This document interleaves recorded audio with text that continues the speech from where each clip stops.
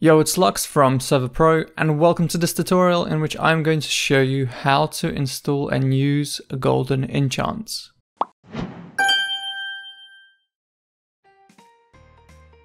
This plugin does what the name suggests. It provides you with custom enchants which are simple to get, and that's about it. There's nothing extra to it. It's very customizable and has some awesome enchantments. To install the plugin, head over to the plugin section, go over to the Spigot tab and search for Golden Enchants. Install the version that is compatible with your server and restart. Alternatively, you can download it from the plugin page and upload it into your plugins folder manually. Now, I'm not going to go over all of the enchantments as that would take forever, but I'll give you some examples here. These enchantments work like any other enchantments. You can get enchanted books, you can combine enchanted items in an anvil, and you can enchant items just like in vanilla.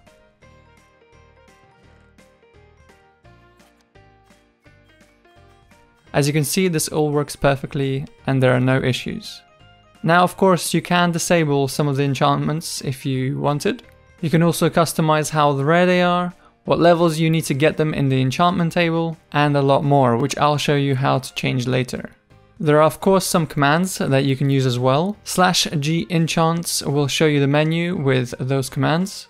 Now let me show you some enchantments at work by enchanting these items with the command /GEnchants, enchant, then the name of the enchantment, and then the level.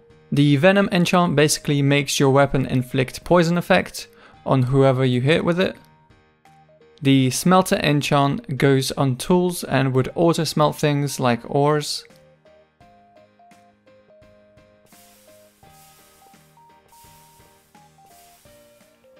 The Sonic enchantment goes on boots and basically gives you speed as long as you're wearing them. There are of course other armor enchants as well. The Ghast enchant is a cool one too. It basically allows you to shoot ghast balls from your crossbow or bow. There are a lot more enchantments and all of them can be found on the plugin page. Locate the config file in the plugins folder right here. And here near the top you can change the tick time for arrow trails and passive enchantments. Next, here is how many of these plugin enchantments can go on one item. Then whether you want the sword enchants to apply to axes, and whether you want bow enchantments to apply to crossbows. Then here are some self-explanatory enchantment table options, and below you have the different tiers. You can customize this however you like.